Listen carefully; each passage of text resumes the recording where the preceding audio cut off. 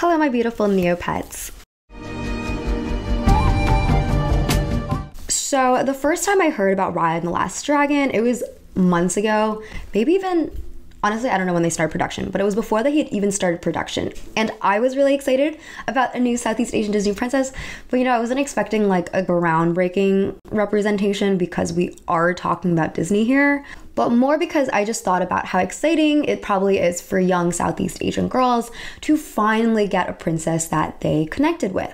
Listen, all we had when I was growing up was Mulan, and she's from a totally different culture. Aside from some shared physical characteristics, like the only things I related to culturally was the superstitious grandma and porridge for breakfast. But not prepared like that, and I'm pretty sure there's no bacon in ancient China either.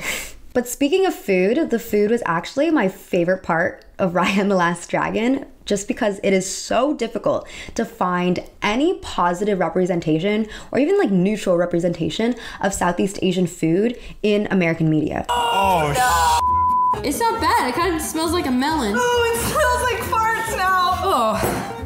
Oh my god. It just smells like wet garbage. Trash, old eggs, cantaloupe, passion fruit, old refrigerator. It's a durian, Karen. It's not that serious. Also, you don't have to eat it.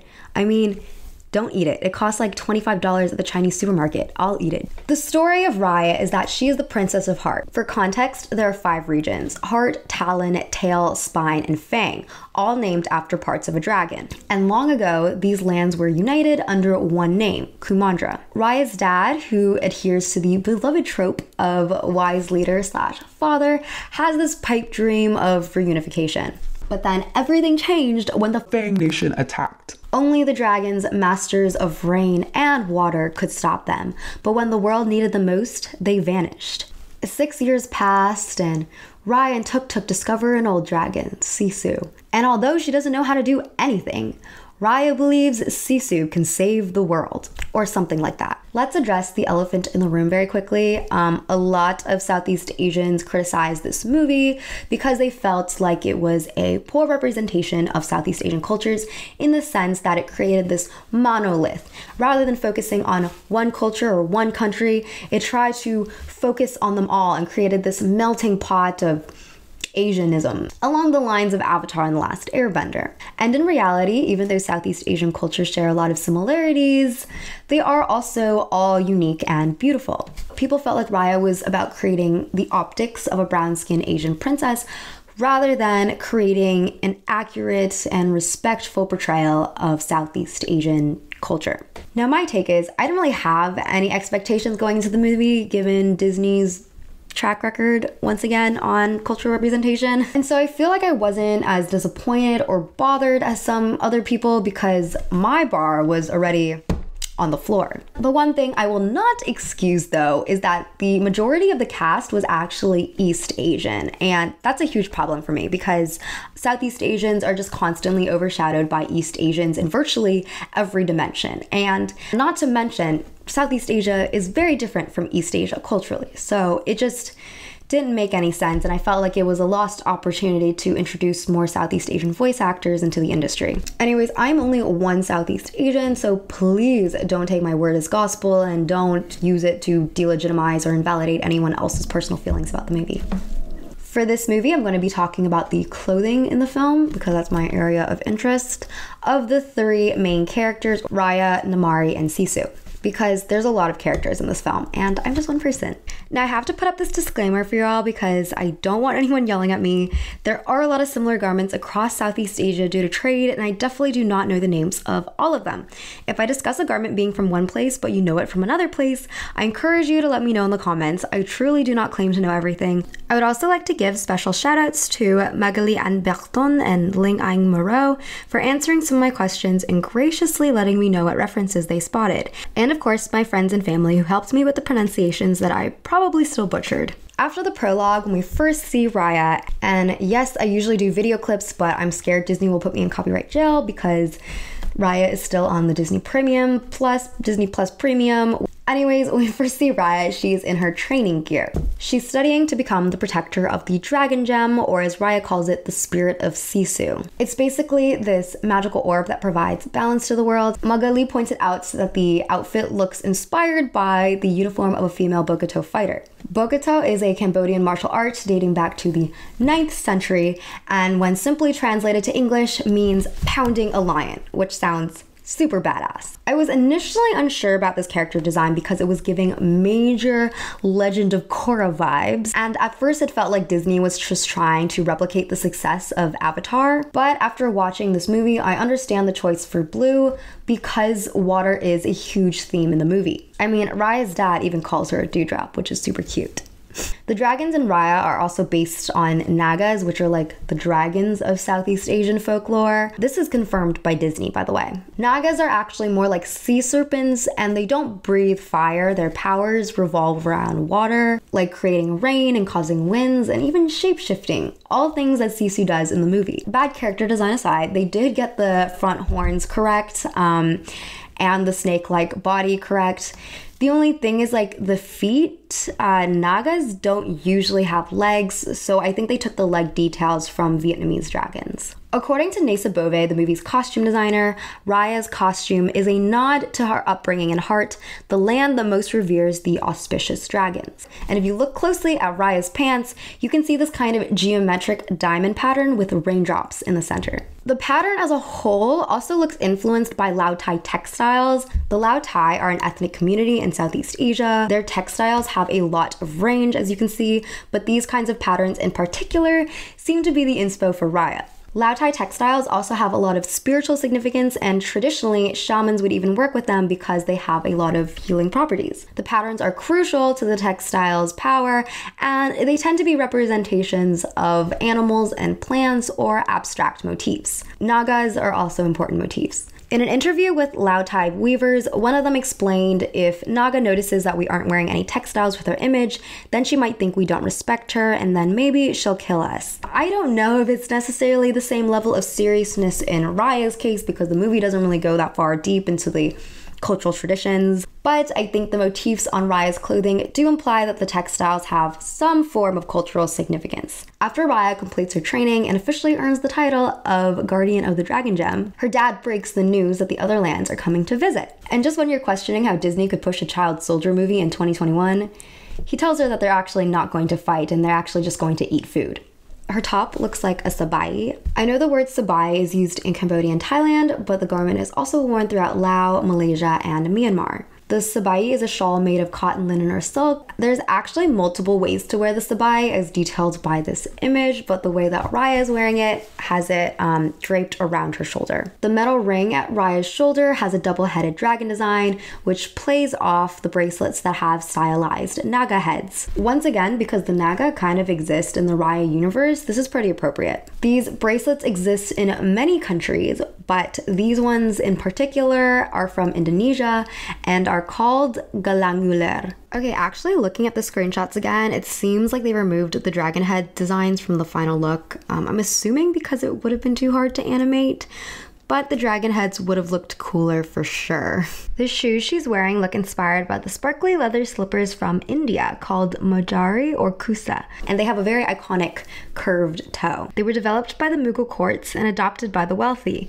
They most likely spread across Southeast Asia via trade. There's also a very special pair of slippers with the same curved toe design designated for the king. The slippers are part of the royal regalia, which are presented to the king during the coronation ceremony. The ceremony goes all the way back to the 13th century during the Sukhothai period. The scene transitions to the scene where all the other lands have already gathered, and if you watch the promo and we're excited to see all these new characters, I hate to inform you, but they have no purpose to the story after this scene.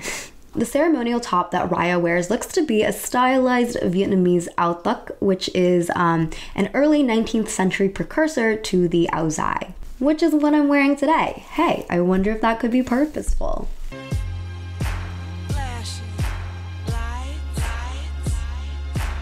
You can see some inspiration in the way that the garment has these crossover flaps that are like sewn here together, and also the wide sleeves. Also, in earlier concept art, it looks like the original design incorporated the mandarin collar as well. Much like the áo dài, the áo tuk is essentially a long tunic and it's split at the sides and is worn over pants.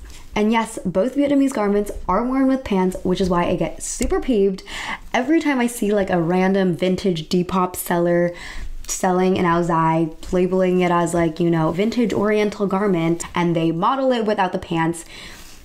The slit literally goes all the way up to the hip. It just doesn't make any sense why you would not wear pants underneath it.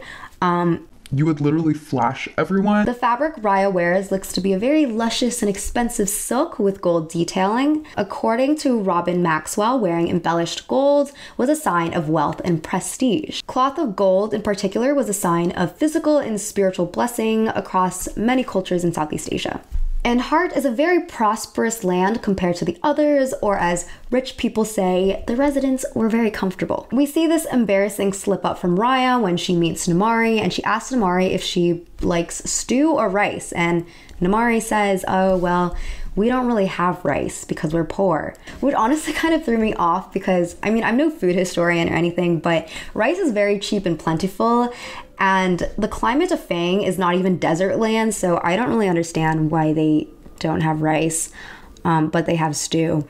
Anyways, this is all purposeful, it seems, because in the art of Raya, they said that Raya's fit is made of rich woven silk and brocade, fabrics often associated with royalty in Southeast Asia. Oh, also I forgot to mention this earlier, but her hairstyle looks inspired by Burmese hairstyles. In this part of the movie, we also meet Namari, who I just talked about anyway, but going back to Namari.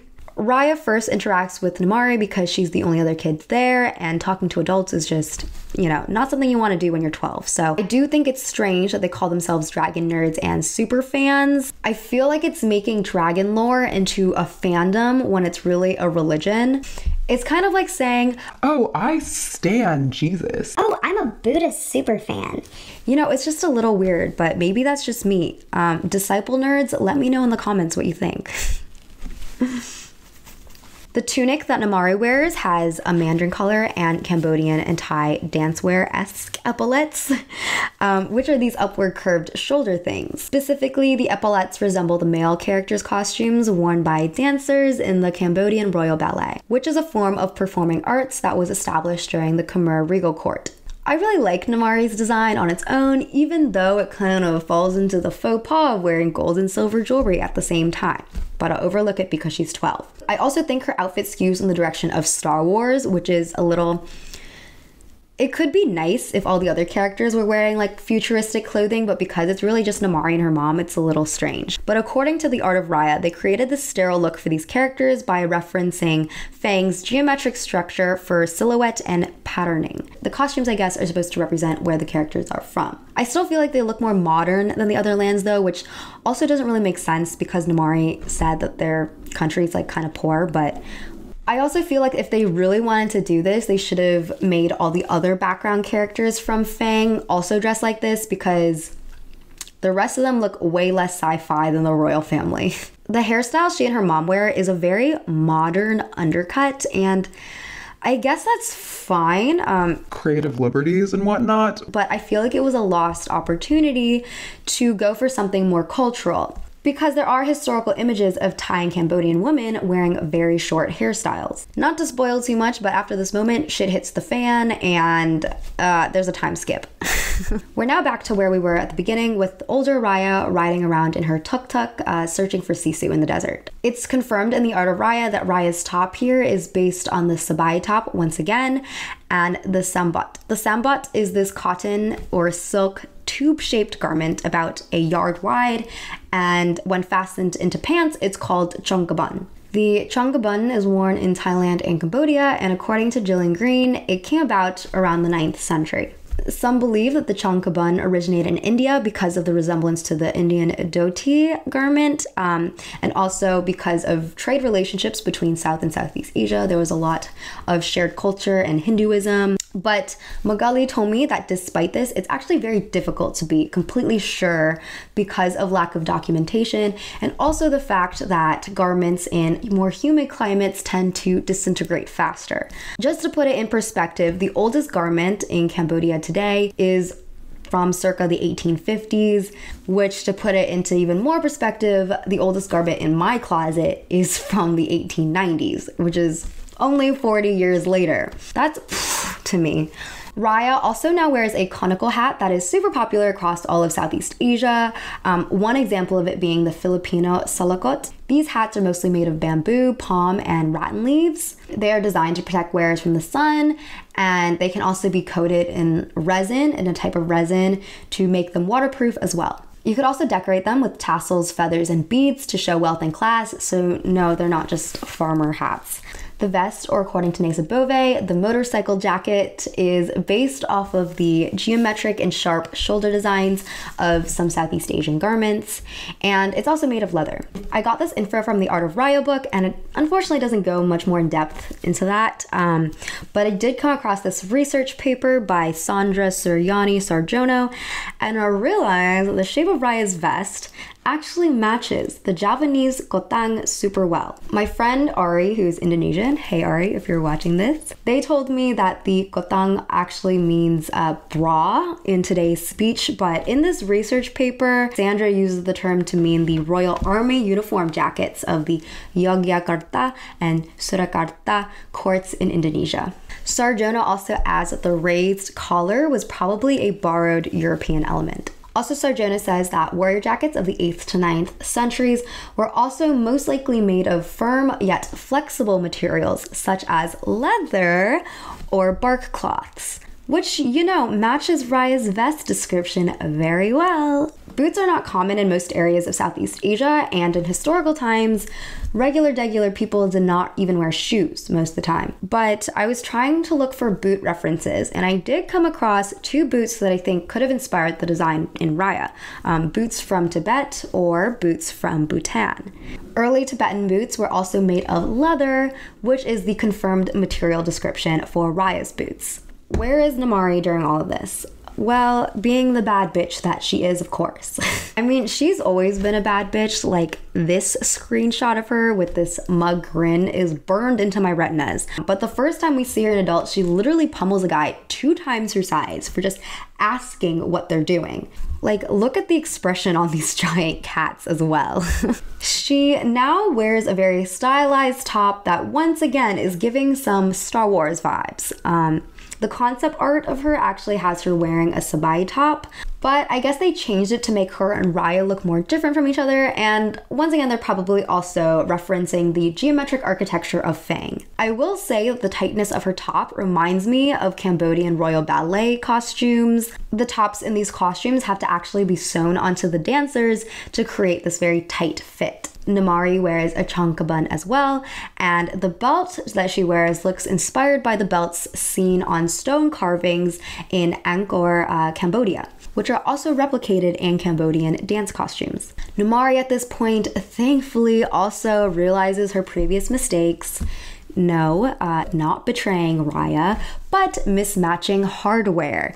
Now she wears only gold jewelry. We love growth. But gold is also an important material in Southeast Asian cultures. Looking at Cambodian temple sculptures, elite males and females are adorned with elaborate gold jewelry like bangles, armlets, anklets, rings, necklaces, and pendants. Gold has also been used in the Indonesian islands since prehistoric times, with the earliest burial objects being from 500 BCE to 200 CE. In Thailand, common law of the Funan period and the Thai Arawadi period stated that only gold and diamonds could be worn by the king and royal family. Gold enamel could be worn by court and noblemen, and for commoners, only copper. And if you disobeyed, you were punished. And finally, we have human form Sisu. So Sisu gets her sister's power, which is shape-shifting. Every time they collect a piece of the dragon gem, she gets a new power of her siblings, and they never really explain why that's the case, but I'll just go with it because we get to see less of her My Little Pony design. When I was talking to Ling Ang, she told me that Sisu's jacket was maybe inspired by the Hmong. Sisu's jacket looks like it was dyed indigo, and the details look like they were wax stamped, both practices which the Hmong people take part in. Hmong jackets also were traditionally woven by hand, and the sleeves have these like sectioned off patterns that Sisu's jacket kind of has as well. The patterns on these long sleeves actually distinguish between the different Hmong groups because there are multiple. Women's jackets are also designed to be loose, and the bottom hem is left unfinished because it's secured by a sash at the waist or an apron. In the art of Raya, it's noted that the phrase at the bottom of Sisu's jacket are supposed to be reminiscent of her dragon fins, and the sash is supposed to be reminiscent of her dragon tail, which is why I think they decided to pick on the Hmong garment for reference. Sisu also looks like she's wearing chongkabun with her jacket, which is kind of like a weird combination because the chongkabun is usually worn in tropical climates and the jacket is worn in colder climates, so there's a lot of things that don't really make sense climate-wise in this film though, so I guess we will just accept it for the aesthetic. Anyways, I hope you enjoyed this video. It's nowhere near exhaustive, so if there's anything I missed, let me know in the comments. If you want to see the full notes for this video, including the notes that I didn't include in this video, you can access them if you subscribe to me on Patreon. So yeah, thanks for watching. Bye!